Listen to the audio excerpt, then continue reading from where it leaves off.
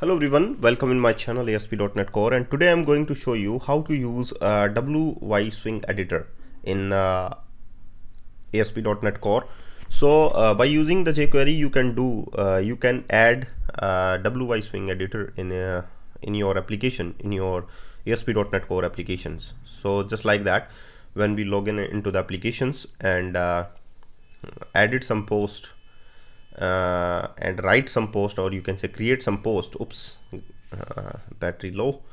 Okay, when we click on the post and click on the edit, then you can see that a WYSIWYG editor is visible.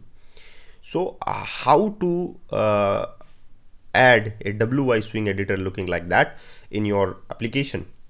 So that's that is the example, you can say.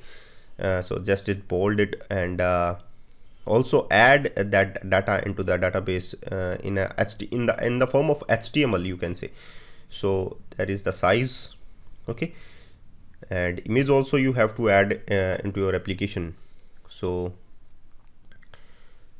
and when we click on the save button, that data of the WYSIWYG editor will added into your database looking like that in the form of HTML. So allow HTML is done, and again you can see your data in the form in the WYSIWYG editor. You can say the saved data. So how to use that WYSIWYG editor in your ASP.NET Core application? So first of all, ID is added in the form text area ID is added.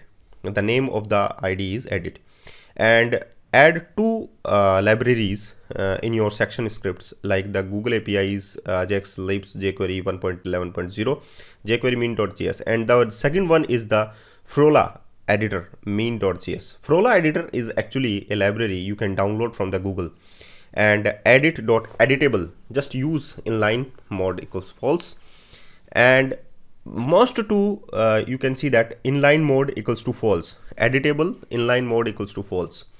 So you can see that there is the script js Frola editor mean.js. Okay, so that's fine. And also add two libraries in your head section, like the CS font awesomes and the Frola editor mean.cs. The first font you have to add into your application in the font folder, that is the font awesome web font.woff. Okay, and in the CSS we have two libraries, Frola editor.mean.css as well as your font awesomes. So, and also we have a library that is the Frola editor.mean.js in your JS folder. So three libraries in there. First is the font, second one is the two library in the CSS folder, and the one is the JS folder.